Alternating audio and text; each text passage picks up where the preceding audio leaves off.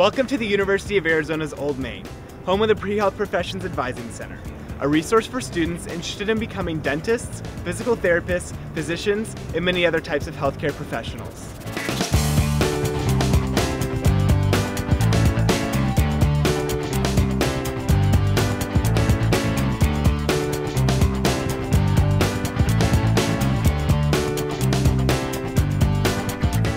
Since you're new to our university, you may not know how the school can help prepare you for your health career. Let's go talk to one of the advisors in the Pre-Health Advising Center.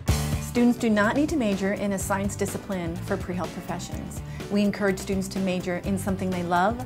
That may be the sciences, could be a humanities like foreign language, even something like dance. The important thing is that they're really successful in whatever major they do choose. For some students, if they want to pursue a minor, since many non-science majors require students complete a minor, we can help them choose a science-based minor, and we also offer the pre-health thematic minor, which captures the science courses they need for health profession programs. My advice for new freshmen is that they come to school prepared to focus on academics. We recommend freshmen meet with a pre-health advisor first thing in the fall semester.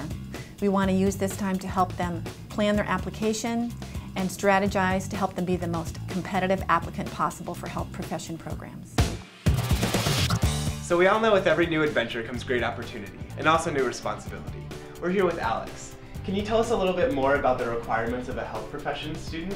Whether you're looking at medical school, dental school, pharmacy school, other professional programs, all of these programs conduct background checks on you before you're admitted into their program. These checks are looking for things like criminal activity, underage drinking, minor possession, things like that. But they're also looking for academic violations, code of conduct violations like cheating or plagiarism can all make a major impact on whether you're accepted or not. You want to be very careful with Facebook and Twitter because those are places that not only professional programs but also employers look at when you're finished with school. You want to be safe with what you're doing and what you're saying. You don't want to put anything that's going to harm your chances. You want to be smart about what you're using these social tools for.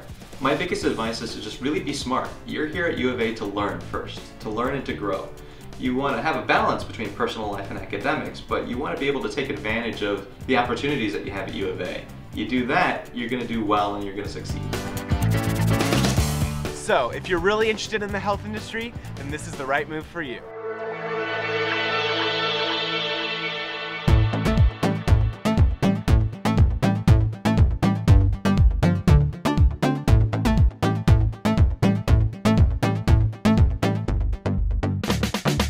I'm really glad that I found the pre-health advisors when I was a freshman because they've really helped me organize my classes from semester to semester to where it's not overwhelming and waiting till the last minute to think about med school. It can be really difficult to sort through information on the internet about med school because there's just such an overwhelming amount that you can just get stressed out just looking at it. So when you go to the pre-health advisors, they have the most updated information and they can kind of more tweak it for your needs.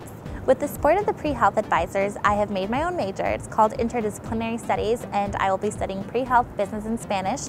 I've never been one that's interested in a traditional science major, so this way it's a little bit more tailored to me and what I want to accomplish out of college, and it'll make me a more unique applicant for med school. There are a lot of differences with applying to college and applying to med school.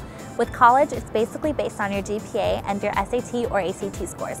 With med school, they take a lot of other things into account. Your volunteer hours, your clinical hours, and some schools are really big on research, so if you volunteer in a lab or not.